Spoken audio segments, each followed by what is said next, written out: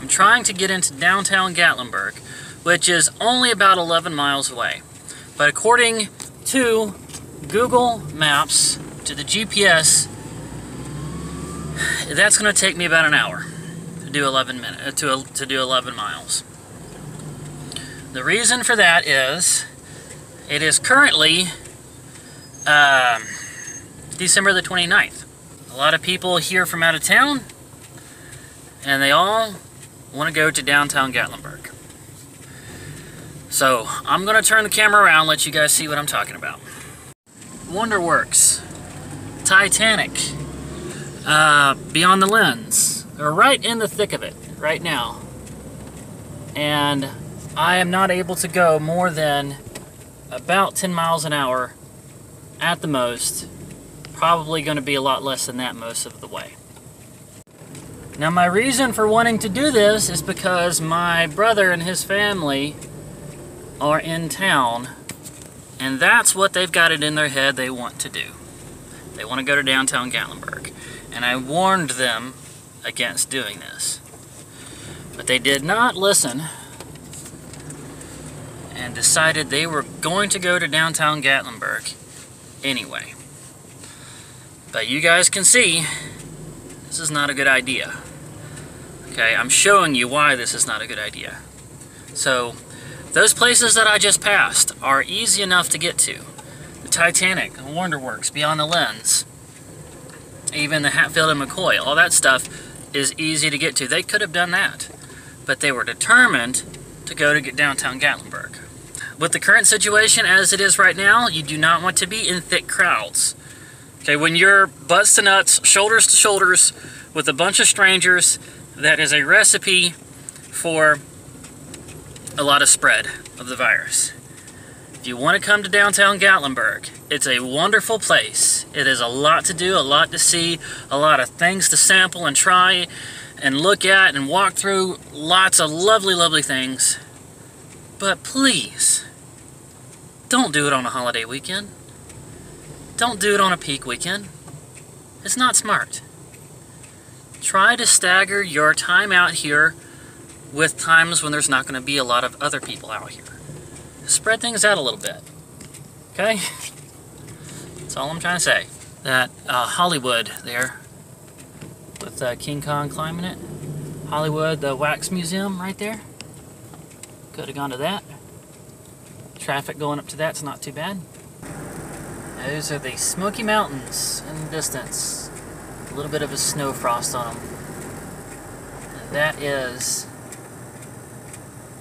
that smoke, or the low-hanging clouds that just touch the top of the mountain. That's how they got their name. Smoky Mountains. That is the core of the Gatlinburg Pigeon Forge tourist draw right there. Come to the Smoky Mountains. And then upspring all this touristy stuff around it. All this flash and glitz and glam and crowds.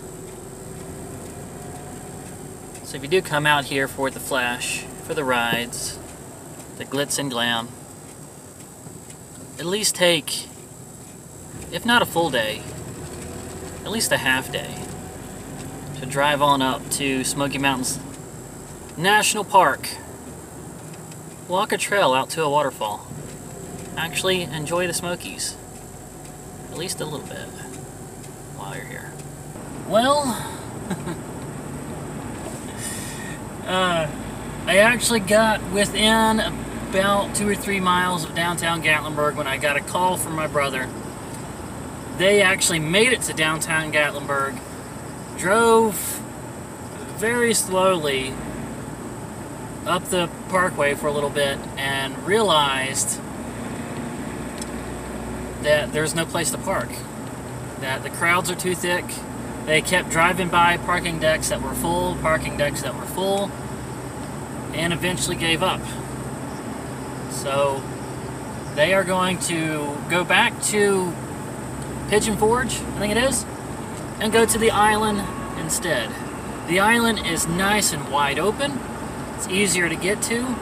A lot lot of parking, a lot of overflow parking. So they came around, listened to reason. Now we're gonna go have a nice day at the island instead. You see what that sign says right there, guys? Free parking. That's right, free. Yet another reason why I love the island and prefer it over downtown Gatlinburg a lot. Well, it's 3:40 and here we are, the island. Took long enough. We've only got, what, 2 hours before it gets dark? But there are lights.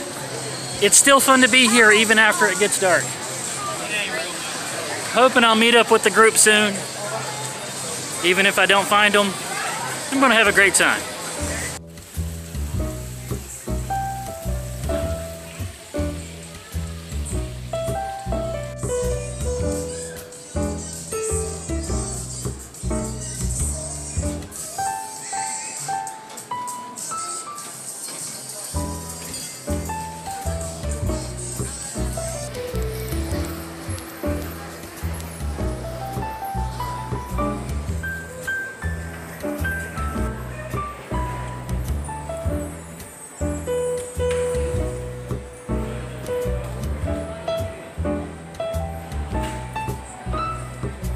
Well, it's 4:40 and they finally got here. I told you. Tea, peace. Hi. Hey, Lois.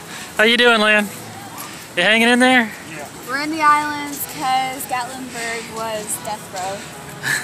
It was a madhouse over there. Yeah. I mean, like this, man. People were falling off the curb. They couldn't even get past each other. They were falling off the curb into the traffic. That's how packed it was. People were like this. Shoulder to shoulder, butts to nuts, just like I said. Yeah. You're right. Yeah. I tried to tell them. This is a store that just says beef jerky. And apparently they also sell alligator jerky. Let me see if I can find those. Oh, there it is. It's in here. Gator. It is. This is gator jerky. Oh wait, here's the mealworms. That's just too easy. Too common, too easy. Not doing the mealworms. Ants in a sucker. Come on. Come on, that's amateur. Amateur. Okay, here we go. There's the scorpions. Scorpions. Alright, there's the group. They all decided to pile on into the ice cream store. Ice cream place. Now that is a Pigeon Forge thing right there. You have the option of having your dessert in a mason jar that's got chocolate around the rim. Mason jars. Chocolate and peanuts or chocolate and sprinkles. In a mason jar. Like they even have boba tea here. It's also in a mason jar. It's a little bit of East meets West right there. I like. I'm gonna get rainbow sherbet and a waffle cone. Yes, thank you. Now they do have birthday cake, and I know that's kind of a tradition here on the channel to do birthday cake, but we've done that a bunch of times already. Let's do a little something different this time. Oh, look at that, your tongue's turning blue. Rainbow sherbet. Thank you, thank you. Oh, see now that's nostalgic for me right there. That's the same one. And as long as I got this in my hand, I don't have to have the mask on. How else would I eat my sherbet? Like, it's like a creamy frozen pixie stick. I love it. I love it. Mint chocolate chip? Pistachio. Oh, and you got, see, they look the same, don't they? Okay, that's pistachio.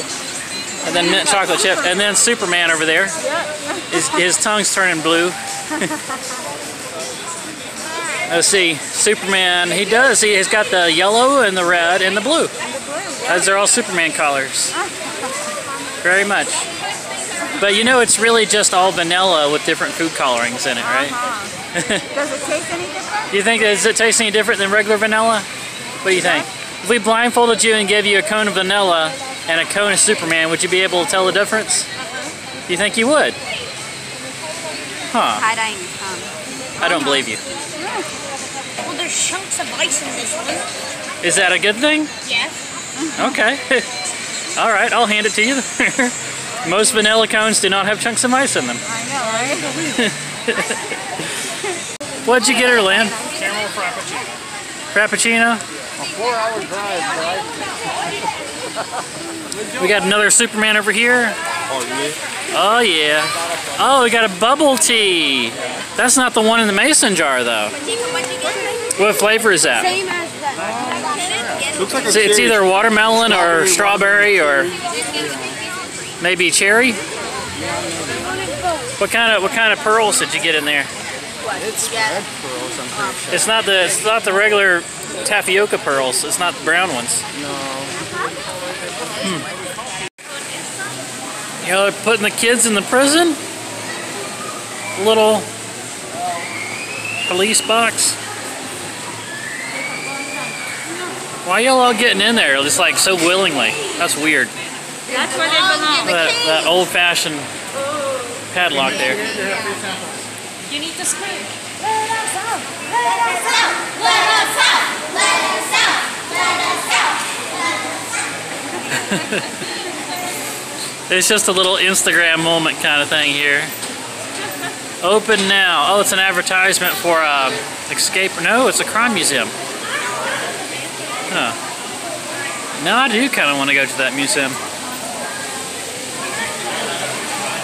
Okay, come on, guys. Oh.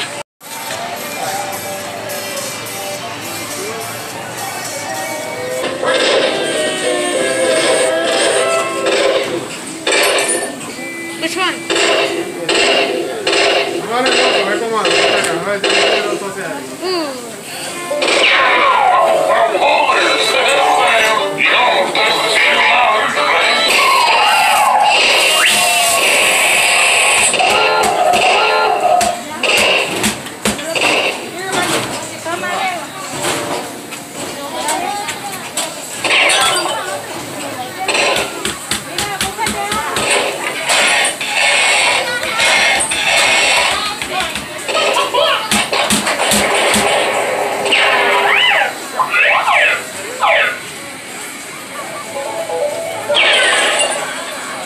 I'm gonna buy one of these shirts at some point. They don't have them in 2X right now, just XXX, and then large and mediums. But look at this. Hey, Snowflake. In the real world, you don't get a participation trophy. No, not everyone is a winner. There are no safe spaces. Screaming doesn't make you right. No one owes you anything. Crying doesn't solve problems. Nothing is free in this world. People are going to say things that you don't like. And you are not special.